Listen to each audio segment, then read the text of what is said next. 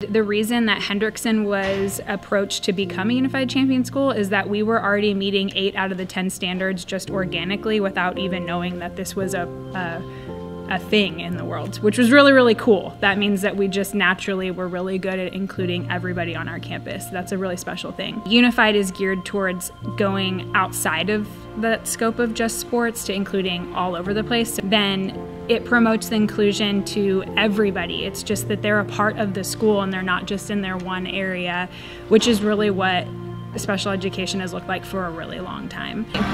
When we came to Hendrickson and they began the Unified Champion, we saw such a big difference in his confidence level, in his personality, just getting to come out and nobody correcting it or kind of looking at him differently for that, but just really enjoying and embracing all of who he is and what he can bring to the table.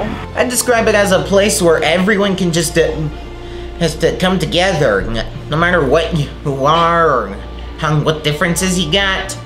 I just see a place where it's like a huge family. I have to say it helped to give me new experiences I never thought I'd experience before. Going out to places, doing some things I never thought it would do. Man, that's awesome. What we do that I think works well is we have the students really take control of the experience and the events that take place on Unified Nights. And I think having kids lead it instead of the adults makes it authentic.